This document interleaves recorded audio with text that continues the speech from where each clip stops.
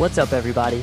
My name is Tanner, and welcome to 1980 Now, a podcast for truth seekers and free thinkers. I hope you have all had a fantastic week, and as always, thank you for being here with me today. I've had so much support and positive feedback lately, and I wouldn't be able to do any of this without you guys, the listeners. Of course, I have to say that if you enjoy this podcast, and if it brings value to your life, do me a favor and hit that subscribe button. And feel free to follow me on Instagram at 1980 Now Podcast to see interesting pictures, clips, and life updates about the show. Another way that you can support me is by leaving a 5-star review on Apple Podcasts. 5-star reviews help the show analytically and with the algorithm so that I get recognized by more potential listeners. Today, I am with a very special guest. Many regard him as the father of the modern-day flat earth resurgence, and while he will probably disagree with such claims, there's no denying that his viral video series, Flat Earth Clues, helped to catapult the movement. Guys, my guest today is the one and only Mark Sargent. Mark, how's it going, man? Hey, it's going fine, and thank you very much for having me. Absolutely. You know, it's kind of funny. I was thinking about it as I was writing your introduction. A lot of people kind of refer to you as the father of the modern day flat earth resurgence, as I said, but I think you're actually closer to flat earth's cool uncle. You know, I've heard some of this. I've heard different variations: president, lord, king, demigod. All that's none of that's true. I mean, I'm just a guy happened to stumble across something and put it out there in the internet and in a simple way and said, okay, look, I think this. Tell me where I'm wrong. And instead of people just, the average troll army just mowing me down, it was a whole bunch of people and different subject matter experts. One I just did last night, another Navy guy, missile master chief. And they all said, oh yeah, it's not that crazy. So no, I am a freshman recruiter, nothing more. The only thing I can lay credit for is that if you get into flat earth, there is a high degree of probability you're going to run into my stuff first. Absolutely. Well, Mark, I mean, I think it was called, I know your Flat Earth Clues has been uploaded to YouTube in several different ways, and I think it was Under the Dome, maybe. I'm kind of an OG. I've been into Flat Earth since like late 2015, early 2016. Yeah. And so I think it was Under the Dome. That was one of the first Flat Earth. And that wasn't even mine. That was another person so what I did was, because I really, really wanted to get answers out there from the internet hive mind, I go under YouTube and there's a setting you can do for Creative Commons license, which says that anyone can take my stuff and use it for anything. And it's still out there today. Every video I try to, now granted, if I use music, you can't do it. You have to, you won't be able to monetize it. But when I put my early stuff out there, you could absolutely monetize it. And so I put it out there and people started collecting the clues and putting them under different names on their channel. Just why the heck not? And one of them was called Under the Dome, full documentary, which was weird because I don't know if he was trying to get hits from the television series by Stephen King, Under the Dome, because that's how D. Marble got into it, or they are hiding God with the greatest lie ever, or they are hiding God with the biggest lie ever. And between those three video channels, those three videos, I think it's combined, 8 million, something along those lines. It was a lot. Yeah. And it was, I couldn't, I didn't even know who these guys were. And I didn't even know they were out there until much, much later. And people are saying, oh, hey, I liked your movie. Hey, I liked your 2-hour thing. I'm going, I've never made a 2-hour video. What are you talking about? Right. So finally, I asked somebody, I said, I go, what are you clicking on exactly? And they showed me. It's like, oh, my Lord. So, yeah, my stuff was mirrored a lot. And that's how I got all the hits. I mean, my channel still, barely is going to crack 90,000 subs. And yet there are, stuff out there with millions and millions of hits that, it's my work, but it's on somebody else's channel. So somebody made quite a bit of money. Definitely. Well, and do you think that your channel has been, and I mean, I'm sure the answer is going to be obviously yes, that your channel has been censored to a certain degree. We're definitely going to talk about flat Earth, but I want to talk about a couple of things before, and censorship is one of those things that I wanted to hit Not on. not censored necessarily. I mean, you can ask any. No, none of the big channels have gone down. I mean, yeah, Eric DeBay's channel's gone down twice, but that's because he's into other things. Yeah. But everybody like Jaren and Glowbusters and D Marble and D Weiss, as long as you stay on flat Earth, you got really no problem. However, as you know, there was a congressional hearing, or as a Senate hearing, a while back where they said, okay, we're going to recommend flat Earth less. After recommending us pretty much nonstop for 3 years, they decided at the end of 2018 that they were going to recommend us less. And yeah, the monetization side went down at least 60%, almost immediately, because we just weren't being recommended on the right hand column. So, but at the same time, they weren't shutting us down either. I mean, they could have gone after us like they did with false flags and false shootings and stuff like that, but they didn't. So, as much as I'd like to say, oh, poor me, no, I'm not gonna do that, because YouTube, especially. I mean, I wouldn't even be talking to you right now if it wasn't for YouTube. So, hey, you take the good with the bad. Right. Well, it's one of those things that it's hard to say how they could possibly be censoring all of these different YouTubers, because I mean, some have been hit really hard, and like you said, when you're talking about certain things like calling shootings Oh yeah, yeah. hoaxes If or you those if kind of you things. if you make a false flag video tied to a shooting that has happened anytime in the last 10 years, they will pull it. They will absolutely pull it. They will call it a community guideline issue. It's not a copyright strike. It's a community guideline strike, which is much worse, Right. because if you get like just a couple of those, your channel's crippled, and you're not probably coming back from that. But the media, people forget the media is privately owned. It's a private corporation. No different than, and I'm not defending them. I'm just saying this is Sure. how it works. Like, it's no different than a restaurant. No shirt, no shoes, no service, right? And they can change those rules whenever they want. And so, yeah, it's not fair necessarily, but what's fair in the private sector? Yeah, So, well, it's just sad that they don't believe in free speech. There's all these channels that have either gone down, or they're like, we are in the death throes of this channel, and so we're going to move to BitChute or D Live or these other platforms. But the right, problem with that is that all they're going to be doing, those people, those creators, are just going to be basically speaking into an echo chamber. Whereas the great thing about YouTube is everyone is on it. yeah, Everyone is using YouTube, and so it's so easy to be a blue-pilled normie, right? And then right, stumble upon Mark Sargent or stumble upon Rob Skiba or Eric Dubay or any of these people, where right. it's going to be so much less likely on a website like BitChute or any of these other platforms, because, well, you have to be there. It's a tough road, because YouTube would like to shut down all sorts of stuff, believe it or not. They'd love to close it all down. However, YouTube makes so much money that they know full well it's not hard nowadays to, if you want to, have somebody come in, a big player, and construct a big server farm and call it something else. You can do it, and you can merge people over. Look, MySpace used to be a thing, so don't think that it can't be done. So they're riding this tight rope. But here's a great little example for you of how things, old boss same as new boss same as the old boss, was when Joe Rogan decided to leave YouTube. He took that exclusive contract over at what the hell was that? Soundbite, some Yeah, I can't remember, but he whatever, made a like big millions of a big dollars. service, right? He goes over there, signs a 9-figure deal to go over there, Yeah. and it's not all at once, but he's got to basically be there for the rest of his life. And they, when he got there and he took all his archives with him, they made sure they pulled all the Alex Jones ones. So when they were up there, not just Alex Jones, some other people. So it's like, okay, so you went over, you were worried about censorship and being not monetized, and that's happening at the new place right away. Yeah, free speech is a wonderful idea in theory, but Well, when did it you hear comes, about that pregnant Australian woman that got arrested yeah, just a for couple of days ago for a yeah, Facebook post? being charged with incitement. Yeah, I didn't even know incitement. that was a thing, but in Australia, yeah, it is. Well, but in the United States, it's called something different.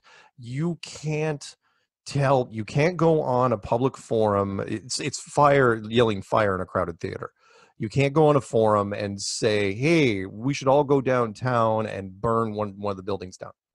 You can't do it. And they and so I don't know exactly which one she called it, the which group she was trying to organize. She wasn't completely innocent, but it was very, very interesting that they went to her house to grab her. Yeah, well, and the scenario itself is just like, I mean, that's the inspiration for this podcast. It's 1980 now, as in 1984 is happening right now. And so, yeah, so it's just so crazy to see these scenarios, these masked figures coming in, just, coming into these people's homes, a pregnant lady, and arresting her in front of her family because of something that she put into the ether. It's just so incredible. It's so amazing. You're absolutely right. One other thing I should mention about the censorship thing is that, again, free speech is here's where it gets muddy. Is when you're talking about corporations and corporate lawyers. Corporate lawyers, people don't understand. That's the whole reason like the whole virus lockdown thing is happening. It's not because the companies are complying. It's because the corporate lawyers went to whatever company it is and they said, yeah, we could be legally vulnerable. If something we could be legally exposed because like the NBA, a perfect example. Because all you have to do is have somebody come in. The lawyer paints this scenario.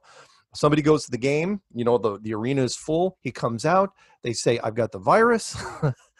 And maybe 6 months from now, a year from now, and they can come back and do a class action suit or, some sort of settlement. You're going to be paying a lot of money, because it's going to be very difficult to prove. It's going to be a tough lawsuit to just beat down. You won't be able to get it dismissed. You multiply that by just about every company and corporations like YouTube. One of the big reasons they had to clean up stuff, I shouldn't say they knuckled under, was because YouTube was very, very big, and they were putting advertisements just wherever they felt like it, and it didn't matter if it was a conspiracy video or a hate video or whatever. And some of these corporations says, yeah, you can't do that. You can't put our Chevy truck ad on a white supremacy video, or you can't put our Ford ad on some blah blah blah. And so YouTube said, hey, we're YouTube, what are you going to do? And so corporations started pulling out, sponsorship started pulling out. Well, the old adage is still very much true today, and that is money talks. And that's why they do it. So free speech, yeah, wonderful idea. Very difficult to do in the private sector in a pure fashion, which we'd all love to have. It's tough to do. Look at all the BitTorrent. You remember the BitTorrent stuff? Right, sharing movies and videos, and get out there. And the corporations, it took them years to do it, but they finally, cracked down on the servers one by one by one. So anyway, go ahead. I mean, I should clarify. I totally agree. I believe in the private sector, and I think that private companies should have every right to, handle their business as they want to, as long as it's in a, I guess, legal and respectable manner. But it only takes, there's so many sayings. It only takes a few bad apple to spoil the bunch, which is like free speech. Protests, peaceful protests, as you know, this is very recent. Peaceful protests, great. And then all of a sudden the sun goes down and all it takes is a handful of people to just screw it up for everybody. To where now, when you go to the peaceful, when you look at the peaceful protests, you're looking at them in a completely different light. And that is, most of those people there just want to stand around and chant ridiculous things. But you're thinking, it's like, is any one of these people, could they like start throwing rocks? Could they start, burning places down? Who knows what they're going to do? So you're suspicious of anybody. Once bitten, twice shy. While we're on the subject of YouTube, I don't know. It's just sad to see those days be gone. Those days of just being able to get on YouTube and find all these amazing channels. But to transition into the protesting and stuff, it was interesting. I was listening to one of your videos this morning, and I think it might have been a recent one, but I'm not sure.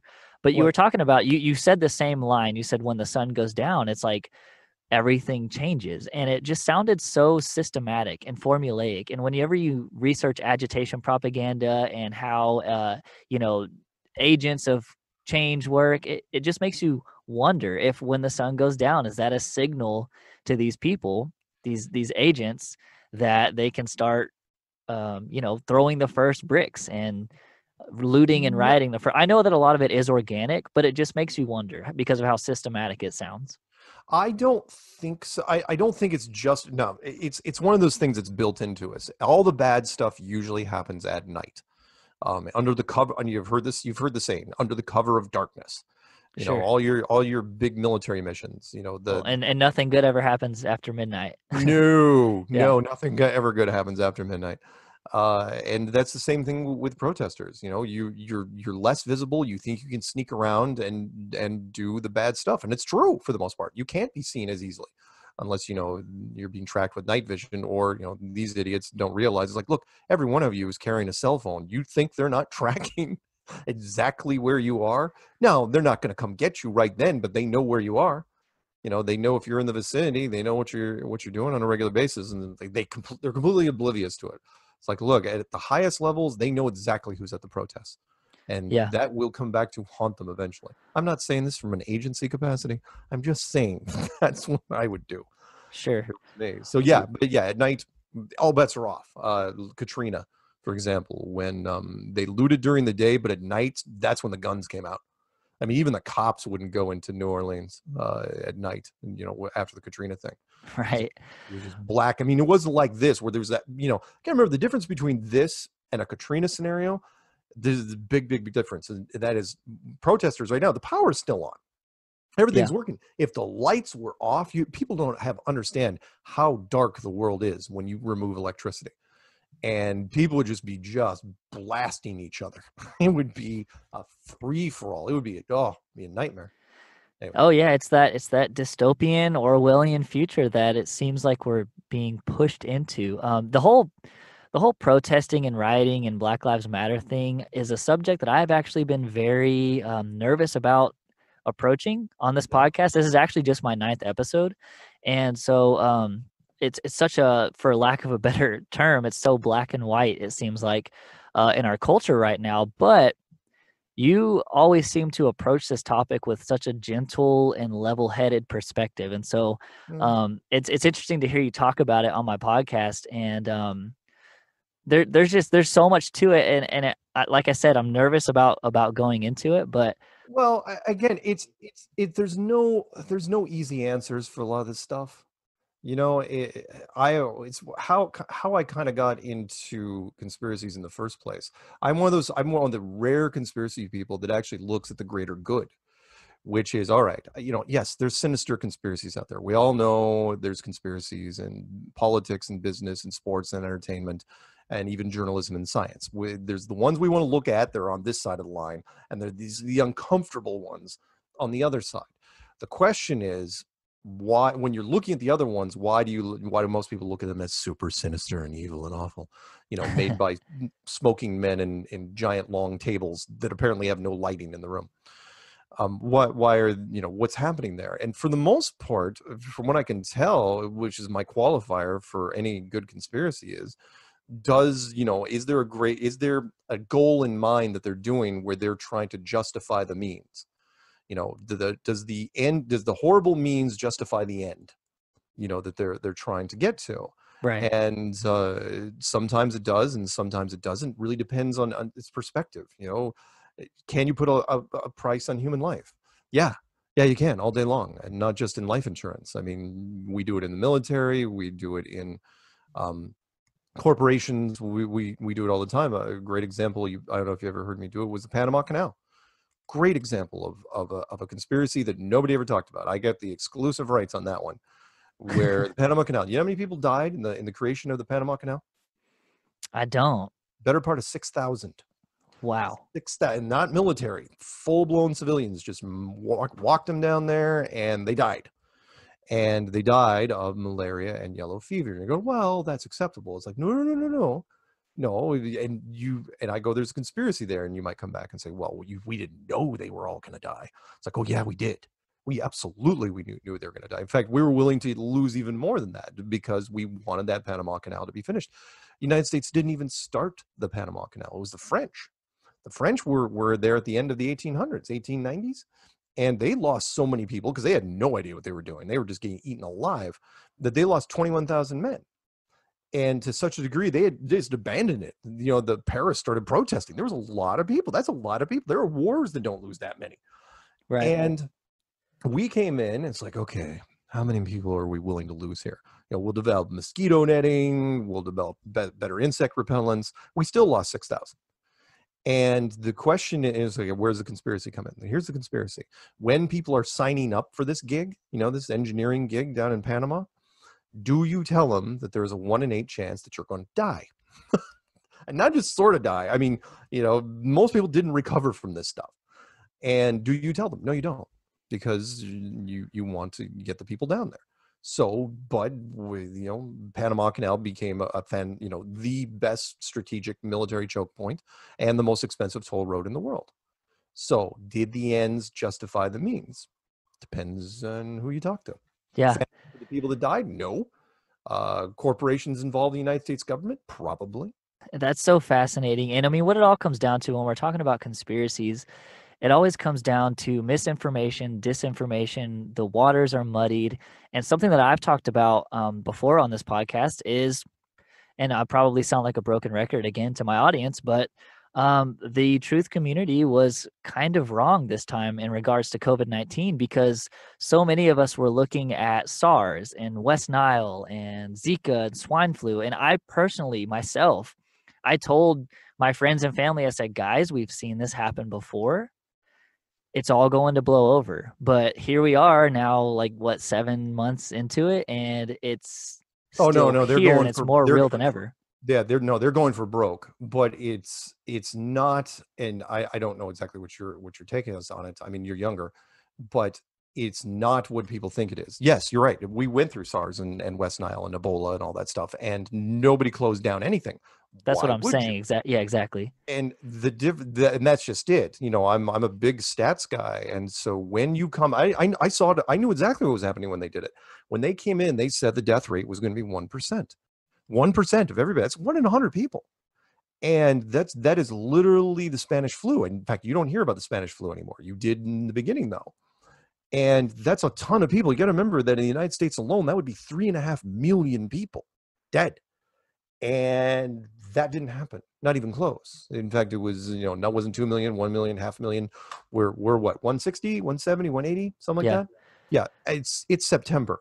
I'm sorry, there isn't a computer model in the world, or any model going back all the way to the 70s. We all know this, which is once it gets on an airplane, we've seen this in just about every movie you can think of, because the airplanes are just an incubator. The filters in airplanes do absolutely nothing, which is why they banned smoking on airplanes, which is once it gets on an airplane, especially an international flight, that it's a pressurized cabin, recirculated air, everybody gets something, everybody gets it. And then that plane lands, those people get off and go on other planes, and just keeps replicating and replicating and replicating. And pretty much the whole world gets it in a month. Every disaster thing we've ever done, every book written on the subject, the whole world pretty much infected with whatever's out there in a month. But we're 8 months in, and now it's like they're trying to treat it like it's a slow motion thing. It's like, oh, there could be more infected soon, and oh, the hot spot here, and more cases there. I was like, oh, I've done rants on this, which are, I mean, but everyone's going for it because everybody believes what mainstream tells you. It's a line from the Truman Show, which is, we believe the world that is presented to us. The news absolutely will not lie to you, right? And which is why, and I've got to say this, which is like, people say, well, there's no such thing as fake news. I go, really? All right, resolve this statement. You ready? Everything on Fox News is absolutely true, and everything on CNN is absolutely true. You can't resolve those two. So because we're so polarized, Democrat or Republican. So it's like, oh, okay, well, somebody's lying. It's like, really? Who? And then once you admit that, it's like, so what I'm saying is that what's happening now, this is the tip of the iceberg. We are going into, by the time we get to November, and I'm not trying to turn this to a doom and gloom thing, by the time we get to November, that's my next rant that's coming up on Tuesday. This thing is going to just touch off on the week of November. It doesn't matter who wins. It's going to go nuts.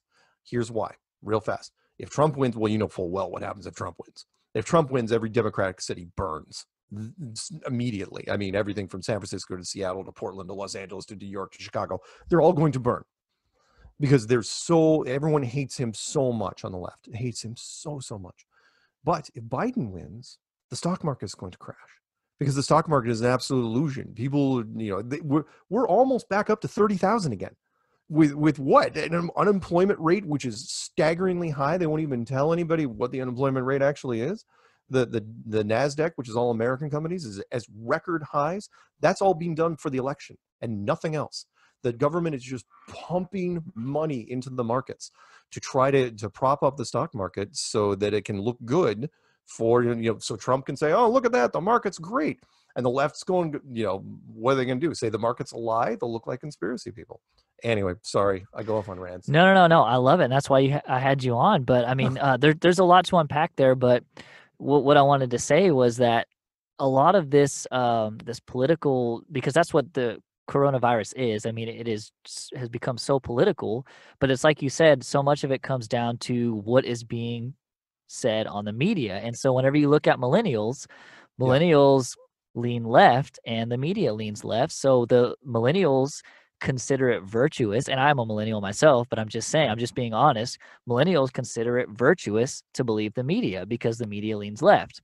Well, boomers, which is the other half of this political and cultural divide, they lean right. However, they grew up in a time, Walter Cronkite, and they grew up in a time where the news, the nightly news, is gospel truth. Oh yeah. And so on both sides, you have this almost addiction to the media and whatever the media puts out, whatever kind of lies they spit. It doesn't matter because they're going to believe it. But another thing that I wanted to mention, again, there was just so much to unpack there. That was awesome. Sorry. No, that's totally cool. That's like, again, that's why my brain doesn't really shut off very much anymore. I hear you. Well, I like that you mentioned that 3 million figure that was projected, because 3 million is the amount of Americans that die every year from obesity-related causes. There you go. You have to ask yourself, where's the shutdown? You know what I'm saying? You're absolutely right. Heart disease, lung cancer, suicides, automobiles. We have smoking. I mean, come on. There's so many things that kill people more than this. But because the news said, be afraid, and CNN they took point on this. CNN is like, be afraid, it could get worse, be afraid. There's hot spots here. We're going to open. No, we're going to close. This is safe. No, it's not safe anymore. Absolutely do not wear masks for 5 months or 5 weeks. Then, you know what? You absolutely should be wearing a mask. It's like, what? Yeah. The misdirection and the confusion is absolutely brilliant. And yeah, it's the numbers don't add up, but people want to go along with, and then there's a whole nother level of people that once you reached a certain saturation point, the peer pressure kicked in. So, I mean, I saw this at the grocery stores. At one point, the grocery stores were maybe 30% masks. Nobody really cared. Then 50%. But once it hit about 70% masks, and this is before it was required, it became 90%.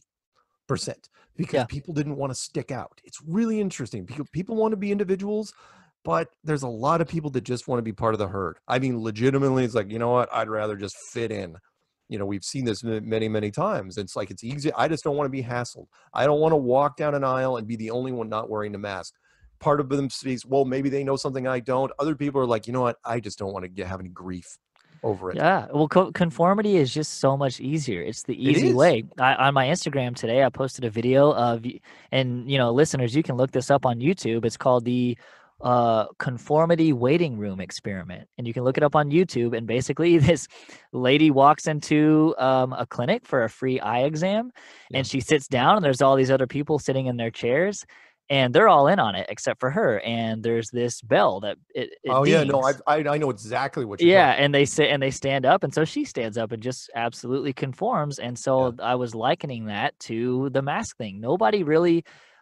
The majority of people don't believe in it or don't even really know why they're doing it. They're just doing it because everyone else is, and it's so much easier. I would say 99%. When I go to the supermarket, when I go to the grocery store, when I go anywhere, Mark, I'm the only person not wearing a mask. And I live in a conservative, right-wing, religious Texas town.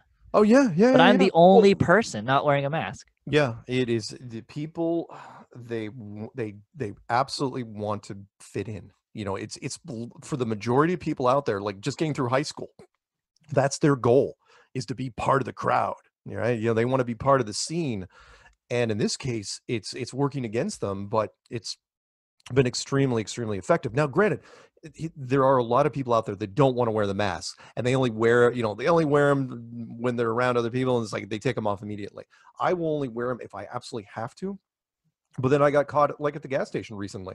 I couldn't tell with the signs on the door if I was supposed to wear it or I wasn't, but there was a whole bunch of people there and they were already looking at me coming in because I wasn't wearing one. And it's like, you know what? I did. I was like, you'll understand why in a second. Part of me was like, look, I just want to get my gas and get out. I don't want to go into the long diatribe of why, mostly because I'm looking down the road. Why I tell people, I go, look, if you don't want to wear a mask, don't wear a mask, but I wouldn't bet the farm on it right now because that's not going to make any damn difference. What's really going to make difference is the vaccine. The mask thing is just to see if you'd comply.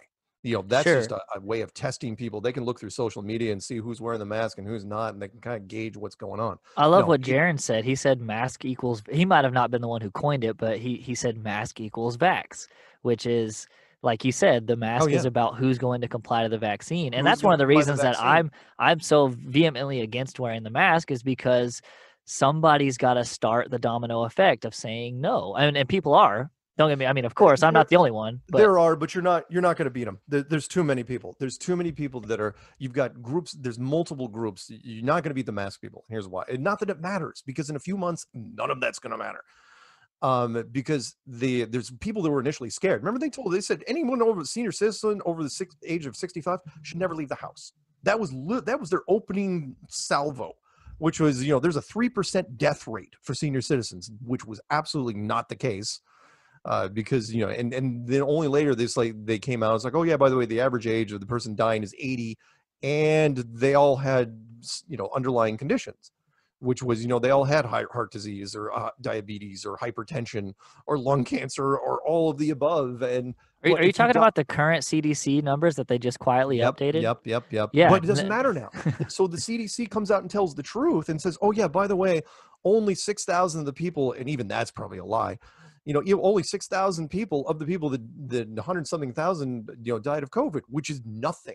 More people fall off of ladders and die than that. But this matter, it doesn't matter because it's already saturated. Everybody's freaking wearing them, and public figures are wearing them.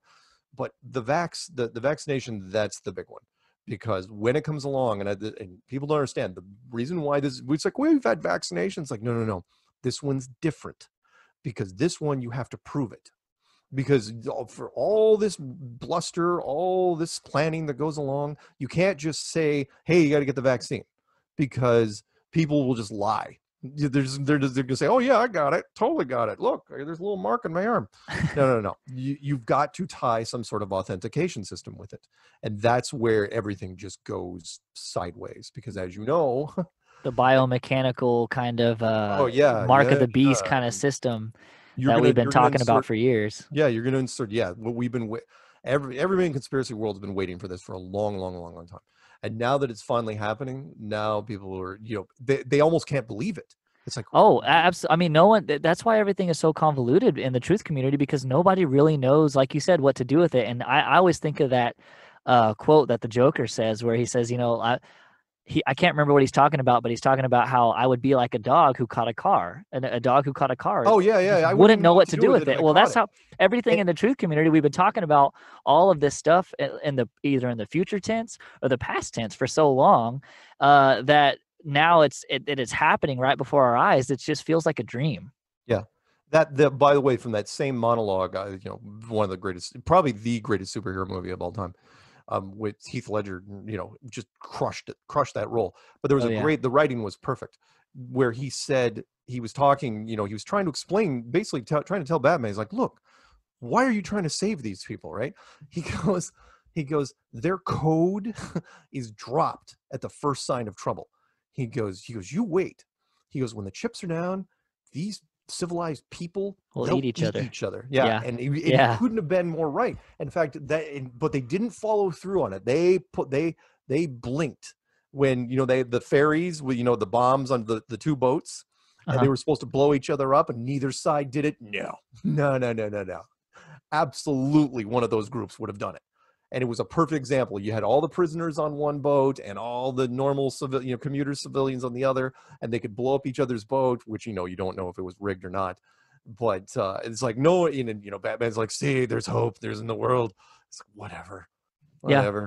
Yeah, No. well, there's this Christian metal band called Impending Doom, and they have a song that's called Anything Goes, and the basic theory of the song is when everything is gone, anything goes. And that's what I've been trying to kind of tell my friends and family lately is that, look, when, like the Joker said, when the chips are down and people are hungry or they have kids that they need to feed, Yep. or their kid needs some kind of medication or Yep. whatever it is, people will kill. People will murder and steal and rape and all of the above. Absolutely. I wrote that in a survival manual, which is on Amazon right now, because my publisher said, yeah, it might be a nice time to put that out there. Never published it until this year, called Empty Shelves. And I wrote it after Katrina. And I use, almost that exact verbiage. I said, look, you don't realize that when push comes to shove, and we've seen this in different countries and even in the United States, people, especially if they have families, I mean, don't think for a second what a mother won't do for her kids. They will lie, cheat, steal, and kill, because it's all about survival. And especially if they don't know you, especially nowadays, it's, the neighborhood communities aren't nearly as integrated. Not that was bulletproof either. There was you want to watch a wonderful, did you ever watch the old Twilight Zone episodes from the 50s? Yeah, I grew up on that Perfect stuff. Yeah, perfect. There was one of the greatest episodes ever was called "The Monsters Are Due on Maple Street." Yes. Oh my gosh. Yeah, love And it. Rod Serling, when he wrote that, I don't know if he was thinking about the communist threat or whatever it was, but the whole point is that aliens, you didn't know who they were, flew over a neighborhood and cut the power, and then slowly but surely they started leaving crumbs. So all of a sudden, somebody's lights would come on, or a car would start, and people would be suspicious of these people. It's like, oh, they must be in on it. They must be part of the problem. They're part of the invasion force or whatever. And you just keep making it faster and faster and faster. And then all of a sudden, blood is spilled. And before you know it, people are just running through the streets, attacking each other because they're absolutely sure that everybody's a threat. And that wasn't even a survival scenario. That was just paranoia. And you throw in hunger and fatigue and all this other fun stuff. It's not fun at all. Well, ultimately, Mark, it comes down to the fact that we have created a system that we are fully dependent on. And yes. I hate that. Hell, I'll give you one more line. Do you ever watch the I've got so many movie references. You ever watch the Tom Cruise movie Oblivion? I don't think so. Where it sounds familiar, he was a clone though. that was, oh, if you haven't seen it, you really should. Where it's set some years in the future, where we won't get into the clone aspect, but the apocalypse has already happened, and it was caused by some alien group, and the aliens didn't even have to really land. He goes, Morgan Freeman was just, he's the old grizzled guy, and he was describing, he's going, all they had to do was create earthquakes and cut the food distribution lines. He goes, most of the people just starved because they couldn't get to the grocery store. There was no grocery stores to get to. Once they were emptied, people don't understand, the grocery stores do not have our distribution system. Our system, like you put out there, is very fragile. Very, very, very fragile. I mean, it's efficient in some ways, but if you hit it hard enough, the whole thing collapses. People don't know what to do.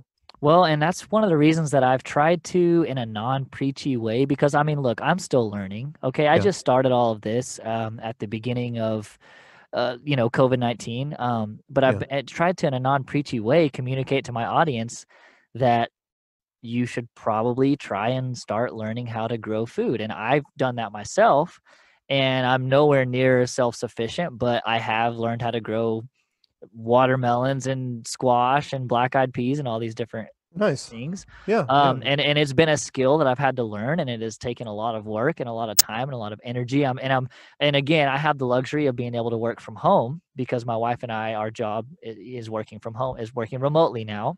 Sure. Because of COVID-19. But I think that people need to really think about that. Think about learning skills, learning different kinds of skills, whether it be even having a skill that could be valuable, like welding or carpentry or anything that could be valuable in as much as I hate to say it, a post-apocalyptic world, or a world where the system is down, because that's what's, you can't eat money. I mean, it's been said so many times before. It doesn't matter Yep. how much cash that you have saved up, you Oh no, can't eat it. and to that point, you also can't eat gold or silver. People, I've got friends there, they swear it's like, oh, I've got so much gold and so much silver stocked up, and it's like, I go, yeah, that's the after stage. I go, you're forgetting about the stage in between, which I like to call the bullet stage. Yeah. You got to get through that part first. Well, and that's why the Rockefellers and the Rothschilds decided to start backing things up with, oil and water, because Yeah. they realized that resources are that have a functional mechanical ability have way more value than gold or silver. Yeah, even they though aren't completely immune from everything. Oh, sure. There was an article I read just today. It was I don't know, it might be true, where there was some think tanks. Somebody was basically writing about. He was in some think tanks with some billionaires, and the billionaires were very, very curious. And one of their questions was, how do they keep their security teams loyal in an end time scenario? And we've seen this in different movies, right? Which is, it's like, yeah, you can have an army, a private army of 50, 100 guys or whatever, armed to the teeth, very, very well trained. The problem is how do you keep them motivated? Because after a while, they're going to realize it's like, hey, you know what? They could stage a coup. I mean, that's classic coup. That's why so many militaries, they're the ones that take over whatever government in whatever country in a faraway land. Yeah. And so, if you're a billionaire, how do you keep your guys from eventually, oh yeah, you can keep them loyal for a while, but eventually it's one of those things like, do we need you? Yeah, right. Yeah, you made $1 billion, you paid for the place, grateful for that. But everybody else, can do better than you right now. So yeah, it's well, and I don't believe that even the Rothschilds and the Rockefellers are the true elite. I think they're probably second in command because we know their names. Right. I think that the ones that the true elite, we don't know their names. Yeah, preaching to the choir on that one. The first rule of power, literally the first rule of power is stay hidden. And that is, if you want to stay, it is the curse and the blessing of being a puppet master. You can't be the puppet master and be on stage at the same time, because if they know who you are, you can be overthrown. They can find you. They can't find you if they don't know who you are. And that's the beauty of anonymity, which is, people say, oh, it's the Illuminati, it's the Rothschilds, the Bilderbergs, the Council of Foreign Relations, and blah, blah, blah, trilateral, Masons, Vatican, just go on and on. Who's the top dog and who's, what pecking order? It's like, doesn't matter, because those names. Like the only one that even remotely is intriguing to me is like Majestic 12, because yeah, the number kind of, but you don't know who they are. You don't know where they meet or anything, like, as far as I know, but whatever. I just want to clarify for my audience really fast is that we are not trying to instill fear or doom and gloom into anybody. We just believe that getting all of this out in the open and talking about it gives people the opportunity to discover for themselves solutions. And, that's all we're trying to do here. So I just want to make that clear for my audience. Knowledge is a powerful, powerful thing. And the powers that be are notorious for only educating people, the masses. Remember, conformity builds empires. This is very, very true. But you want people intelligent, but only enough intelligence to get things done, right? Drive a car, go to work, build some things. You want things very specialized, which is why, things are left out. When we go through high school, for example, not necessarily university, because you can study whatever you want at university, but a lot of people don't go to university. When you go through high school, you are not taught a lot about physics or engineering or chemistry or microbiology, or there's so many other things that fall into, that apply to the bigger picture. Microbiology, perfect example of what's happening now with the virus, which is like, people don't understand microbiology. They don't know what should be happening.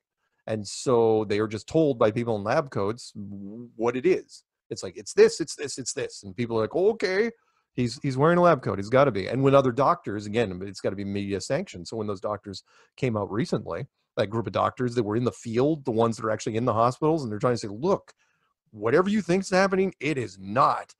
And they were immediately discredited by mainstream media. It's like, oh, they're completely debunked. They're this and that. And in fact, they held a press conference right on Capitol Hill None of the major media things even showed up for it.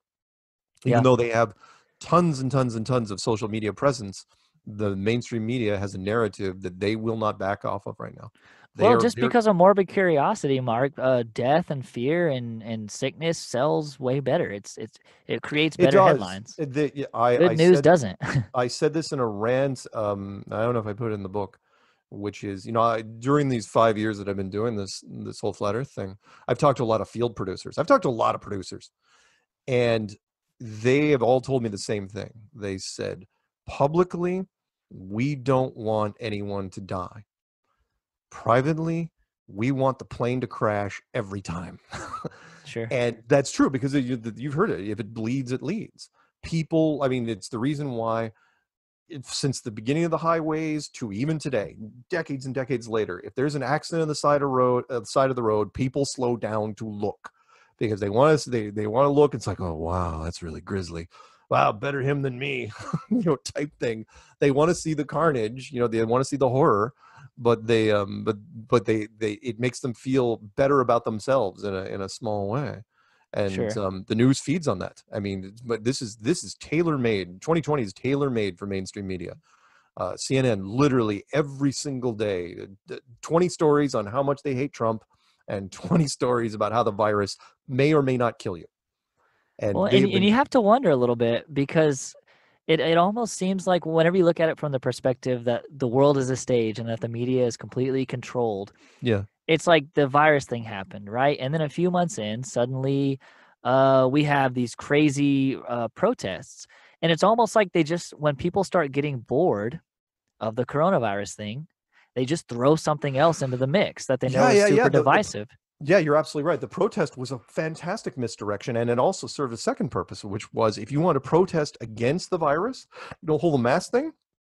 Good luck doing that in the States, because nobody wants to. It's like, oh crap, we may run into the BLM protesters while we're out there. You want to go protest when you might, and we've seen what happens when, some of the Republican contingencies go out there against the BLM. I mean, it's a nightmare, which Yeah. which is why they're setting this thing all. I mean, you wait, but the week of that election, it is going to be bedlam. And I'm not preaching fear here. I'm telling you what's going to happen. I'm This not is looking not, this forward is to it, Mark. yet the what? I said I'm not looking forward to it. That's for No, sure. no, I'm not either. But at the same time, I'm on an island, north of Seattle. I can see Seattle from here, but yeah, you don't want to be there. And like, for example, the rants I'm going to be doing, the weeks before this election even happens, the White House will put up the steel wall. A lot of people don't know they've got a steel barrier system that they've used already, and they're going to put that up there, and there will be thousands and thousands of people circling in Washington, just waiting for the results. And it doesn't matter, again, whoever they decide, they will, because think of it this way: if Biden wins, for example, I really couldn't pick who was going to win this point, because it's bad either way.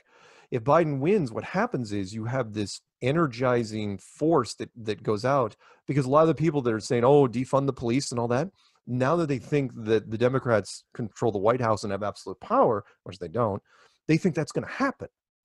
So now they're going to protest even more. It's like, yeah, let's start, you guys don't even have jobs anymore, so you might as well quit, type thing. And some of the police will actually buy into that, even though their commanders and chiefs will say, oh, no, you're fine. They'd be like, really? Because the Democrats now in the White House. Is that a guarantee? Do we know for sure? Oh, I'm gonna sit down with a huge bowl of popcorn and just start flipping through channels, trying to see, I don't even know. In fact, if I was mainstream media, I don't even know where I'd send them. Do you send them all to DC? Do you send some, where do you deploy your teams? Because it is, and again, that's the Biden side, right? If the Yeah, Trump that's side, just one side. yeah, that's that. If the Trump side, it's staggering, and people just don't understand how. Which is why, um, I read a letter for my rant this year that was posted by a woman on Facebook, up here in the Northwest, not too far from here, and she posted this rant about how much she hates him, right? And Trump, without even saying his name, and that's just one person. Multiply that by, I don't know, half the country. Yeah, Right. It's not gonna be fun. Anyway, what Well, else? no, it's amazing. I mean, I don't believe in politics. I don't believe in the political system, but it's so amazing that more than half the country, it seems like, has let themselves become victims of this stuff. Like, they have let these politicians, particularly Trump, have Yeah, so much power over their emotions. I mean, exactly. just crying tears You're over his win. I mean, it's you're so absolutely right, incredible. and that's why they put him in there. That part was, and I questioned it at first, but now I get it. Which was, again, remember, he was nothing. People say, "Oh, he was a great billionaire." It's like, no, no, no. He was a fading business exec that they just happened to grab. Some producers, they just lucked out with the whole apprentice thing. And they talk behind the scenes that they say, oh yeah, he was just a lonely guy in an office, a beaten down office, not doing anything. And we turned him into this reality television star. But what people understand was he was the symbol for lack of a better word, old America. The boomers, right? The boomer example of what America, the glory days. Well, and he And was proof that if you, with a little bit of hard work and if you pull yourself up by your bootstraps, that you can become something. He or was proof to inherit, them. yeah, or inherit your father's name and money. Yeah. Oh, of course. Well, we Whatever. I know mean, that, but look, I don't vote, but come on. I mean, I watch this guy, and it's comedian time. I mean, if his name, and I'm not trying to be mean here. Look, for all you Trump supporters out there, and it's like, look, you've got to face a fact. If you listen to him talk a lot, if his last name wasn't Trump, he'd be a used car salesman on the bad side of town. Period. right. He'd be selling cars because, like, it's tremendous, it's phenomenal, it's amazing, very, very good. He only has 10 adjectives, and he just rolls them out. I mean, if you did a drinking game based on his adjectives, you'd die of alcohol poisoning. I mean, he's just, and he's the better of the two, right? By the way, when's the first time you've ever seen a political race where it's so emotionally charged and both candidates are, oh my God, I don't even know how to describe them. I mean, Biden, why they literally picked the worst candidate. People don't understand that Biden, he wasn't even in this thing. It was Yeah. Elizabeth Warren. And they're like, oh no, her views are too bad. Well, let's go with Well, she's too weak. that's To go just, against someone like Trump, there's just no well, way. that's just it, right? Because they're going, well, she's not going to work. Then it's like, well, we're going to go with Bloomberg, but nobody knew him outside of New York City, or the East Coast. Okay, well, we'll go with Bernie Sanders. Well, that's probably not a good idea either. So Too old. He's old hat, 100%. yeah, they had to go all the way back. It's like, well, who we got? The only person that had any numbers at all, they had to go back to Biden. And they were like, well, yeah, but he's kind of, at this point, not to go off on a separate thing. It's like, there's 3 debates scheduled. The first one is in 2 weeks. Nobody thinks that there's going to be 3 debates. In fact, most people don't even think that there'll be one. So does he do a debate? Do you actually roll out Biden in front of Trump? But to your point, it is the most emotionally charged. Yeah. Why did everybody fall into it? It's because the media did it. The media created the linchpin was Trump, because they created a candidate, a media guy that was so polarizing. There's nobody was on the fence about this guy. Nobody. So to where you either loved him or you hated him. And Yeah. when have we seen this? With ever? Well, people underestimate the role that social media has in this, because if you think about it, an election happens every 4 years. Okay, so we've only had social media that has the power that it has for. I mean, how many elections have we had this kind of social in the 90s? Oh no, very few. Yeah, we might have had the internet and certain platforms and stuff, but it didn't have the power over people that it has today. And so I think social media has so much to do with Oh all no, of you're the right. I mean, convolution. Yeah. think about 2008 with Obama.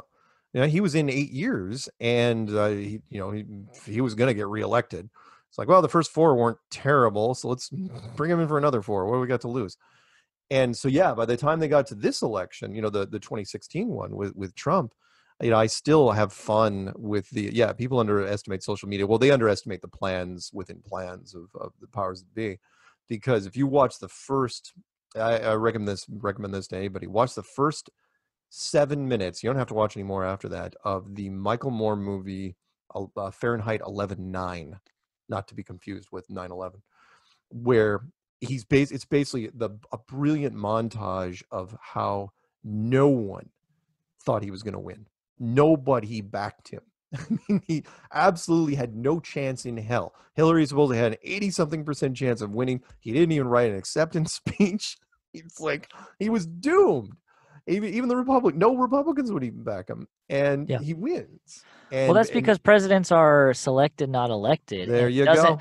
Trump doesn't have to be in on any of it and any of the plans of the elites. None of it. He doesn't have to be in on it. He's the Right. perfect puppet. He's the perfect mouthpiece to Yeah. push whatever agenda that they want. And so whoever wins this next election is just going to be whoever the better candidate is to push their agenda. Like Biden came out recently and said he wants to make, and this could be fake news, I don't know, but he said that, from what I heard, he said that he wants to make mask wearing a law, because right now these mandates are not laws. You know, governors cannot make laws. They can't create And laws. he wouldn't be able to do that anyway, because of the whole state jurisdiction thing. You know, Sure, but what I'm getting at is that it just comes down to who is going to be a louder voice for the agenda that the elite wants to push. Is it going to be Donald Trump, who came out and said wearing a mask is patriotic? And I know that it doesn't all come down to just the mask. That's just one issue. But the point is that, like I said, it comes down to whoever is going to be a better mouthpiece or a better, what's the word that I'm looking for? A better catalyst. Yeah. That's what I'm trying to say. I mean, honestly, I'm still on the fence, because if you want to create the maximum amount of chaos, I think they're probably still deciding it, you know, because they've created both the chaos on both sides. Trump wins, you're going to have protests that are going to create massive amounts of damage, and you're going to have to instill martial law in some cities. You will. There's no way around it. I mean, you should have done it now in some cases. But again, if Biden wins, then you create a huge economic chaos. So what's more disruptive? I'm not sure. I really am not sure. I mean, you'd have a lot more layoffs with the Biden thing, but the Biden thing would sort of calm down. It would be lesser. I mean, there'd still be a whole bunch of protests, but they wouldn't be angry protests. They'd be empowered protests, which is anyway. Well, all of this just seems so obvious. It seems so clear, but why are there so many people in the truth community that want to believe that Trump is some kind of unsung hero and that there's some kind of plan? What is going on with QAnon and all of these people in the truth community that actually believe in the system? I don't get it. The Trump Messiah story, that was early in the year, but that has lost some steam. I'm still seeing it, though. I'm still seeing it on Instagram. A lot of people that I follow. But it's not. Here's the thing. People, I think, realize that started with the whole draining the swamp type deal, where we're going to go after Pizzagate, we're going to go after all the pedophiles, and yeah, sure, Epstein got caught and he died, but Maxwell, do we heard from her recently? I haven't heard anything recently. Yeah, exactly. Unless they're hiding her, because of the Democrats, that'd be a lovely thing if you wanted to. I mean, if you want to discredit Trump in the last minute, you have her come out, whether it's true or not, and say, "Oh yeah, he was absolutely at the island." All sorts of things. But the problem with the whole Pizzagate, Trump draining the swamp, is people don't understand the hierarchy of power. That is, the president of the United States is not that high up on the food chain. He just isn't. He's a figurehead. He's like a press secretary, but for the whole country. He doesn't have authority over other nations' rulers. You know what I mean? So Trump would have a hard time, other than ordering a full-blown military strike, good luck with that, of doing anything to the royal family of England or Ireland or Scotland or any of the families of Europe or really anybody. So people say, oh yeah, he's going to get all the pedophiles in the world. I mean, whoever created that story, genius, whoever concocted that, because it did work. Because people say, oh, Trump's for us, and he's gonna fight evil and blah blah blah. It's like, really, do you understand who he is? I mean, watch some documentaries on the guy. He was just a rich kid that basically sold his name for everything. He used the Trump to endorse literally if he could put his name on every napkin in the country, he won. And I've told you, look, he's not going to save anybody. Does he talk a good game? Does he represent well? Does he get the right all fired up? Yeah, he does. Yeah, great. But he's still, remember, like you said, he was still selected. He wasn't, come on, like you said, it didn't even make sense. He's not even a politician. Right. We elected a reality television star for the president of the United States. It's like, well, I mean, it's almost not the first time. Look at Ronald Reagan. He was I he mean, was an yeah, he actor. did Yes, he serve in the was. military, but he also Uh, was an actor. Jesse Ventura was the governor of Minnesota. Arnold Schwarzenegger There you go. was the governor of California. And come on, they actually tried this some years ago. The problem was is that Arnold was born in Austria. So, and they wanted to change the rules so he could run for president, but he just didn't have enough momentum to pull it off. If he would have done it back in the 90s, yeah, he actually could have done it, because we learned a long time ago through the think tanks that when it comes to politicians or leaders, they have to be TV or media friendly. It used to be just TV or movies, but now it's media friendly, which is why you have like Obama, perfect example. Oh my God, he was brilliant. Do you remember the new Superman movies like Man of Steel and stuff like that? Sure. Okay, Yeah. remember the Black General It's in it's been too long. I couldn't tell. It's oh, been too all right. long. Yeah. Okay, well, the Black General from the new Superman movies, he was on a radio show, and he was just doing some off the cuff stuff. Didn't realize, like, dude, everything goes somewhere. And he was telling people, it's like, oh boy, Obama. He goes, Obama is modeled after me. I coached him. Obama took acting, acting lessons through this guy, through this black actor. That's And he goes, amazing. when you're watching Obama, you're basically watching a version of me. And boy, did he backpedal on that fast. Because as you can imagine, there were people that wanted to talk to him, especially conspiracy people that were tied in the media, and he won't talk about it anymore. He will not bring it up. That's so freaking crazy. I'm gonna have to look into that. Oh yeah. Look it up if you get a chance. And again, Obama, great on camera, probably the best president we've had on camera to date. Even John F. Kennedy wasn't that good. I mean, John F. Kennedy was all about the illusion, Camelot and his wife and the whole Kennedy family thing. But Obama was hand tailored, and they had a problem there too, the whole birthing thing, because people say, oh, Obama wasn't, he was born here. It's like, well, no, but they buried it pretty. And you got to remember who the champion was. Remember who the guy was that really was leading the charge against that. Do you remember who that was? It was Donald Trump. Okay. Yeah. Donald Trump was the guy. That's how because Donald was still doing the TV thing, and he was calling him out. And the Photoshop evidence looked like, it's like, yeah, looks like he was born in Kenya. Now, granted, it's a ticky-tack thing. Does anyone really care? No. But, if you're following the letter of the law, it does look bad. Sure. And so they just kind of snuck him in there. And anyway. Well, and just really quick back to the truth community thing, just to get your perspective on this. It's interesting to me that a lot of people also have this very Amerocentric perspective, and that a lot of people think that when the election happens, if Biden wins, that everything COVID-19 is going to just go away, that it's just going to fade away because there won't be a way to demonize Trump anymore. But I'm like, how can you have that perspective when this is happening worldwide? Exactly. And that particular argument also got a lot of steam in the beginning, which was, the Democrats are just using this to take down Trump. It's like, you don't shut down 160 countries just to take down Trump. Why in the world would you shut down India to take down Trump? It makes no sense. There is no connection there. However, there's an old saying that is, if America sneezes, the world catches a cold, something to that effect. Whatever happens in America, that's coming up in November, will affect, the rest of the world. We are integrated with just about everything. But no, of course it's not a Democratic plot. And no, if Biden's elected, no, the virus won't go away. No, as a matter of fact, if anything, he'll just, there won't be no fighting it. He will just literally do whatever is said. If you believe it's going to go that way, he'll do whatever they want him to until he dies, which could be any day. And he could be the only president to die of natural causes in the office. I'm not going to count FDR from World War II, because he was in 3 terms and he had polio and all this other stuff, and everybody knew it. So, but would Kamala Harris, what would she do? It was like, oh wow, she didn't even do well in the debates. She was carrying single digits, and now she's one heartbeat away, at that point from being president. Yeah, it's a weird world. I mean, again, I told people last year, I said 2020 feels like it's going to be epic in its strangeness, and part of it was the simple reason, because of just the number 2020. which Oh is, yeah, the year of 2020 perfect vision, vision. Yeah.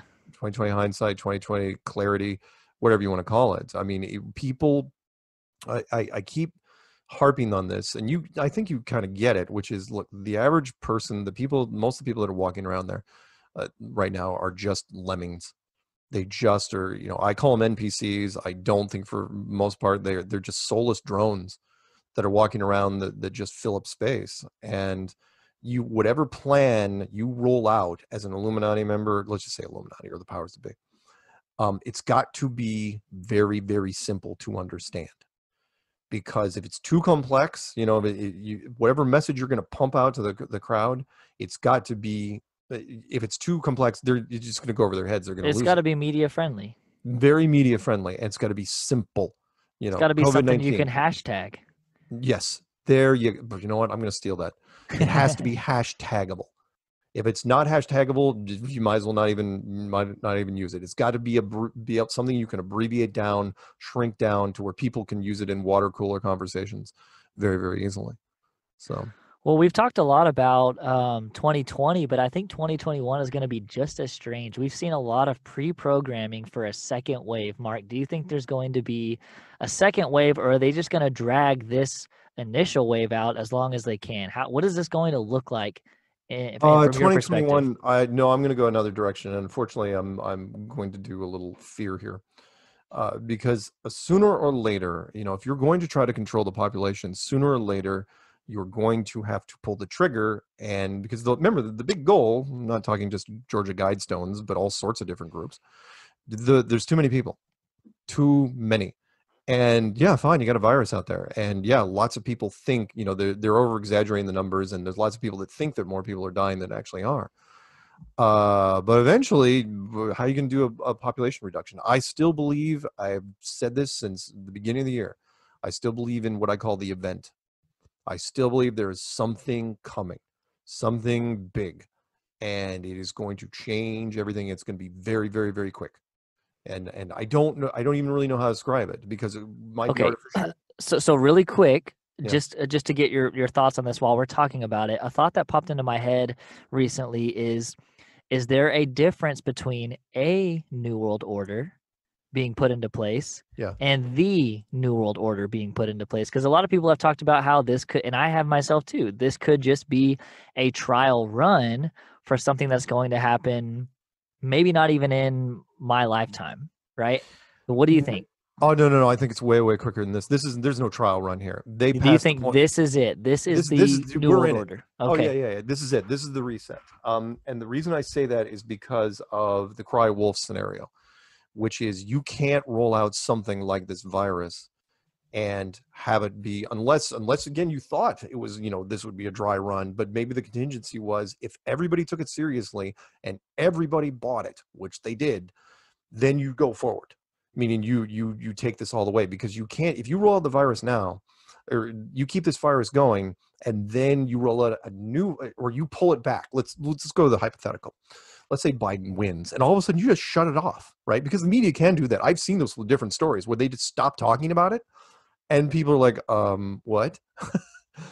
So if you do that, you can't bring it back again, because all the economic damage in its wake.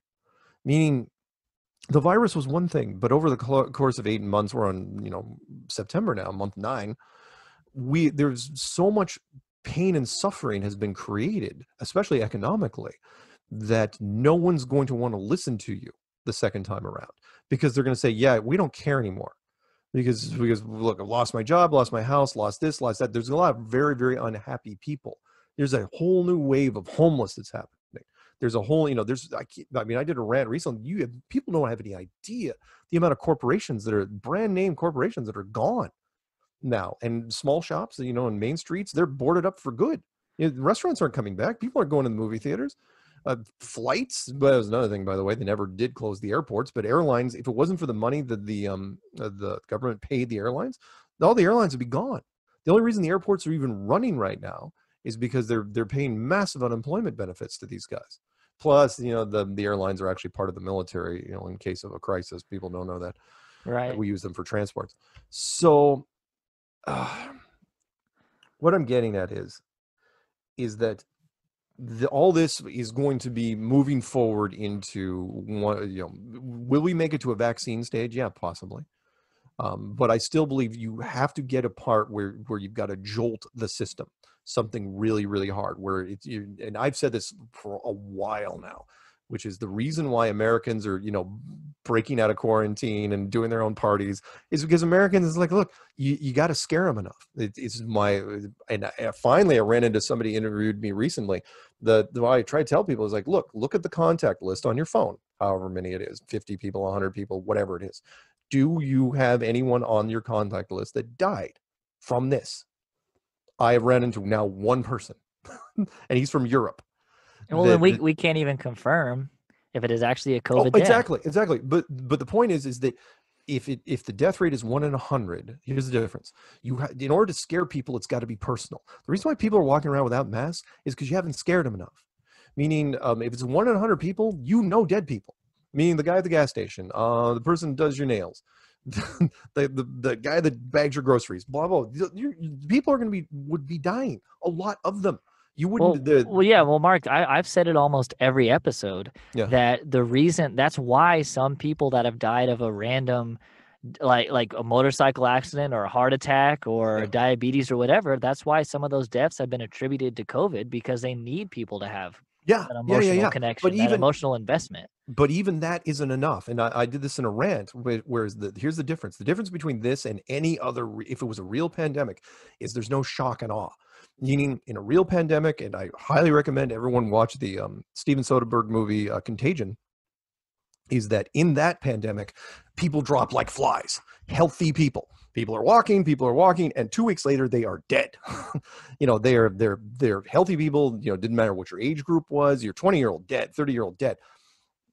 80-year-old people, no offense, but they're already past life expectancy, and they've already most of them have underlying conditions. So that's the difference. So it wasn't a big surprise. Again, the line from the Joker, when a load of gangbangers or a truck full of troops dies, it's fine because it's all part of the plan. But if one little school gets blown up, people lose their minds, right? And that's because it's a shock, and there's no shock and awe. There's no fear. That's what's missing here, and that's what I'm waiting for. That's what it's like.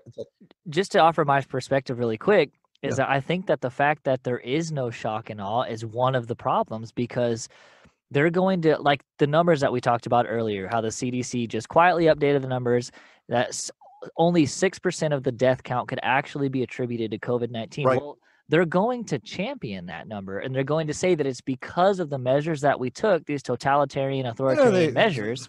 Because of these measures that we took, that's why so few people died. But that's the problem, is that there's no control group. You can't make a scientific claim like that if we don't have a control group. Well, actually, there is, though. I mean, like Sweden, for example, which the American media was just harping on. Saying, but some people in Sweden were wearing masks, though, but it was by choice. A lot of people were. Right.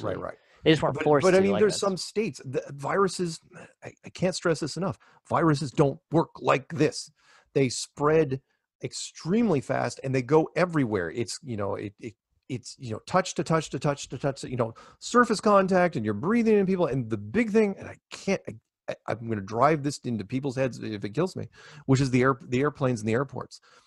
If this was an actual pandemic, you shut the airports down. You just don't close the borders. You shut the airports down, because you don't want people flying from state to state, because the airplanes are literally incubators. Yeah, that's the best way to spread something, spread some kind of disease. I've talked to pilots. Look at the end of 12 Monkeys, for God's sakes. The pilots have told me the same thing. It's like, look, the filters don't do anything. If they're making this, he goes, within 10 seconds of them making coffee in the back of the airplane, we smell it in the cockpit. And he goes, and that's something I try to stress to people that are wearing masks. I was going, can you smell something when you're wearing that mask? I go, yeah. Then the mask isn't doing anything. Right. Literally nothing, because like smoking, you're walking next to a smoker. Do you smell the smoke? Yeah, I do. Yeah. Those particles are actually bigger than the supposed virus particles. So why are you wearing the mask? Well, because whatever. Well, that's one of the greatest inconsistencies in all of this. But there's another inconsistency that's almost comical, which was that allegedly it was people over the age of like 45 and 50 that were more at risk of dying from COVID initially. So Right. what did the first thing that the universities did is send all of the students back home to their parents Right. who are probably above that age, 45 and Right. 50, probably in that age bracket. That makes absolutely zero sense. Nope. And You of course, sent all of these potential carriers, yeah. based on the fake science, back to the people who are at risk. Yeah, it is the misdirection, the confusion, the chaos that they have caused with this. No, let me circle back.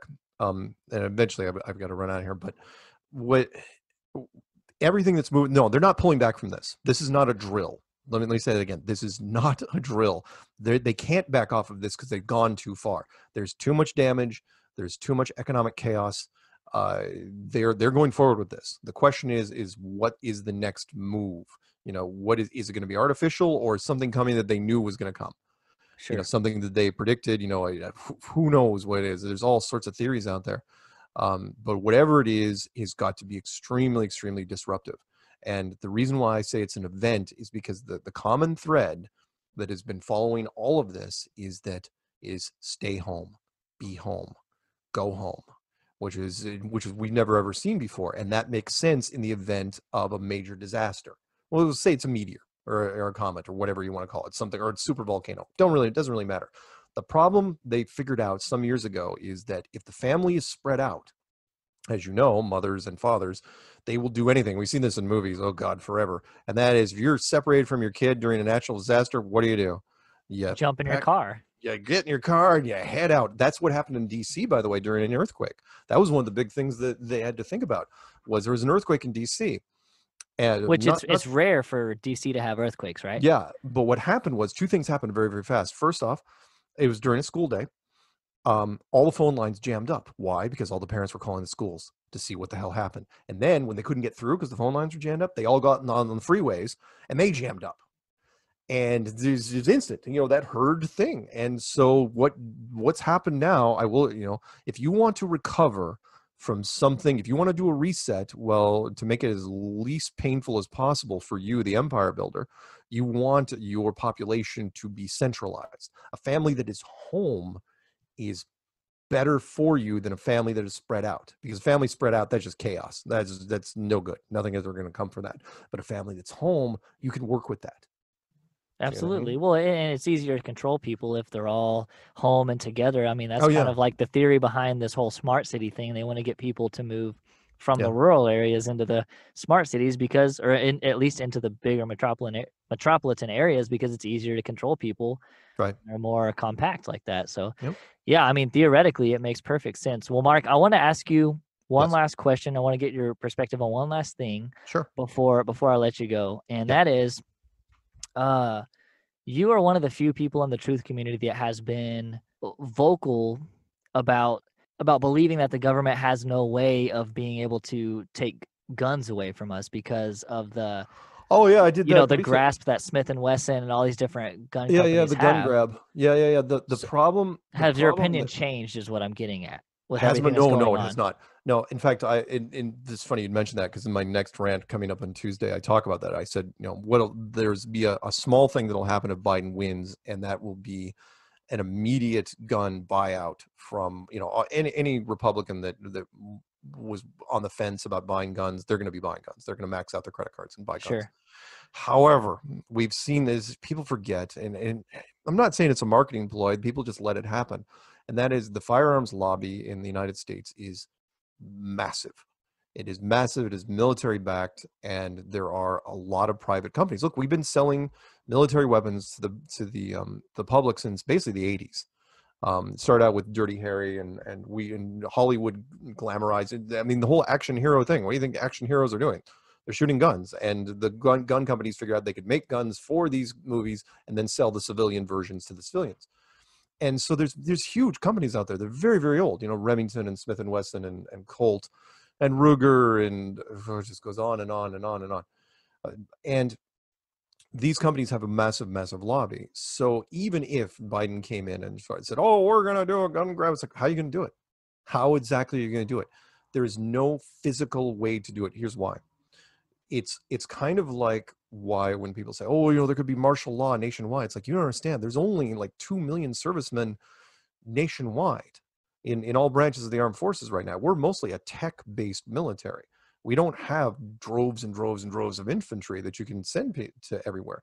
Even if you want to create martial law in this country, you can only do a handful of cities, maybe a state or two, but we're way too big. We've got huge tracts of land with small towns everywhere. What are you going to do? You can't control them all. You can set up checkpoints here and there, but there's no way you can enforce martial law. Same thing with the gun grab, which is people forget. Their memories are so short term. It's like Obama said he was going to do the whole gun rights thing, and he was in 8 years. Nothing budged when it came to guns. He also said, by the way, he was going to get rid of Guantanamo. Gitmo. I can understand why they call it Gitmo. And he was, well, I'm going to shut that down. He said that so many times. Nope, never even considered it. Never even considered it. So Biden comes on. Oh yeah, he might talk a good game. You can do a gun buyback. That's about the best you can do, is do a gun buyback, where you go out to the cities, like, oh, because people are short on cash. In fact, if you want to do, that's probably your best move. Now that I think about it, people are so short on cash. It's like, we're going to offer, you're just printing money anyway. We're going to offer $1,000 a gun. Drag or whatever gun you got in, and we'll give you $1,000 for it. There would be a lot of people that would give up their guns. Some of them anyway, but they'd still keep the good stuff.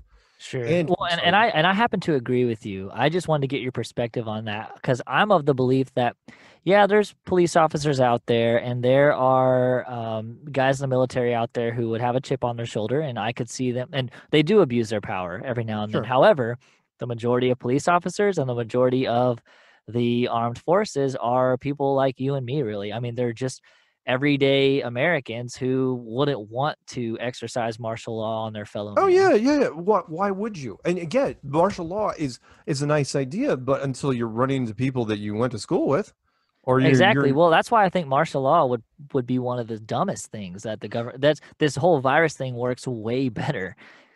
Well, again, yeah, the virus thing, yeah, because you're self-quarantining everybody. Yeah, the virus has worked very, very well. Martial law works well in cities. That's where it works well. The suburbs, there's just too much land. People don't understand it. America's a big place. If those of you who haven't driven around, it's very, very big, especially when you get to the West. There's just huge swath. You wonder why the West states are so big? It's because they didn't want to take the time to divide them up. It's like, let's just make these huge states in the West. Sorry, one more thing when it comes to the gun grab, and that is logistically, here's the social media screws up the whole thing, which is when you start a gun grab, once you start rolling it out, people start talking to each other. Where do you roll it out first? You want to go to cities? You want to go suburbs? You don't have enough personnel to go everywhere, and you have neighbors like, dude, such and such just took out Cletus's gun stash. Bury your stuff. People just hide everything. There's so many places to hide, and they're not going to look for them.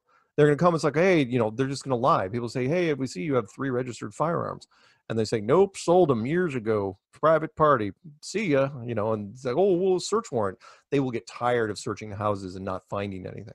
And then, sorry, the gun grab is not going to happen. Not going to happen. It's there won't even be armed skirmishes about it. It'll just be that people will just lie and say, nope, don't have any. I mean, seriously, how hard would it be to hide stuff from a search party that you knew was coming? That's the difference. If it sprung on you, oh yeah, they might get some stuff, sure. But if you knew days in advance, or even just hours in advance, you would stop. Yeah. It definitely seems like more of a right wing kind of conspiracy tinfoil hat wet dream. Really, I mean, that's really what it comes down to. It's just something that has been cooked up by people. And it's used to bolster sales. I mean, hell, this year the gun stuff has gone through the freaking roof. And you will see that if Biden wins, the gun stores will empty out, just absolutely freaking empty out. Because remember, the one thing, let me end on this, that people forget is no matter what happens November 3rd, people forget the president still gets to stay for another 2 months. People forget that. Inauguration isn't until January. You have 2 months of Trump not going anywhere. And like the mob that's going to be out there in Washington, they'll demand him like resign. You don't get to stay 2 months. You don't get to stay 2 days. You have to leave now. And the riots will even continue from there. So yeah, for the 2 months after that, yeah, there'll be people buying tons and tons of guns. And they'll probably regret it later, or maybe not. We'll see. Absolutely. Well, Mark, hey, Man, you just don't even know. This has been such a fascinating, amazing conversation. I got to sit down with one of my heroes. I mean, this has just been so cool. So thank you so much for coming on the show, and Very welcome. I really appreciate it, man. You gave so much meat for this podcast episode, so I really Right on. appreciate it. All right. Well, hey, thank you again, anyone's listening. Do your own research, ask questions, and Well, brace yourself. and Mark, plug all Yeah. your stuff real quick. I forgot to Oh ask yeah, you to do that. just type in, if you're gonna find my stuff, go out to YouTube and type in Flat Earth Mark. You'll find me. My channel is just my name, Mark Sargent. I've got 3 books on Amazon. You can find me there. Just type my name in there. Thing on Netflix called Behind the Curve, a movie you may have seen if you've been quarantining yourself. And commercial, and I do a podcast on Truth Frequency Radio and all sorts of other fun stuff. You'll find me, but don't look at just my stuff. Look at, if you want to look at some stuff, there's a playlist on my channel called Flat Earth Shortlist for New People, and I don't even know if I've even got a video in there. It's just all the other creators. There's just great people out there that are doing stuff. And there's a conference I'm going to be doing in October. It's the only personal appearance I think I'm even doing this year. After the virus hit. In South Carolina. It's Flattoberfest, the only Flat Earth conference that's going to be happening, October 24th. Awesome. Yeah. Perfect. Well, again, thanks again. And man, just have a good night, and hopefully we will be able to reconnect again in the future. All right, man. You have a good one. Hey, you too, Mario. We'll talk to you later. Before I wrap up this episode, I got a new 5-star review that I just have to read. It's from your friendly neighborhood Alex Soli 316, my boy, my best friend. He said, highly recommended. You can really tell that Tanner cares about these topics and puts his full heart into it. Also, his soothing, sexy voice is really nice after a long, stressful day in this crazy world we live in. Well, thanks, my guy, and I don't know if I can agree that my voice is sexy. I think it's a little bit nasally, but oh well, as long as it does it for somebody, that's all that matters. So, thanks, man. All right, listeners, if you made it this far, thank you so much for sticking with me. If you liked what you heard, be sure to subscribe on your favorite podcast platform and follow me on Instagram at 1980now podcast. That's 1980_podcast. And if you really, really like the podcast, you can support me by leaving a 5-star review on Apple Podcasts, and maybe I'll read it on the show. As usual, another really cool episode will be dropping a week from now, so be sure to stay tuned. All right, guys, y'all already know. I'll see you next time. Stay free.